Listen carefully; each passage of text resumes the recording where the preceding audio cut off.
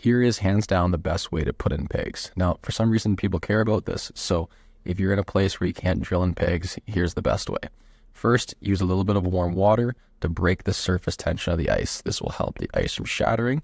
Then from there, use a third-party peg. I use Piranha pegs, and then I use a hammer or a mallet, and I tap it into the ice. It gives me a lot more control. Tends to go straight in without creating any extra holes. Throw the net on, then use some more warm water to spray the net down. Then give yourself about 5 minutes for that to freeze. It's going to fill up the hole that surrounds the spike and get a nice tight seal. Repeat on the other side, throw on the post protectors, and you're good to go. This is hands down the best way to peg a net.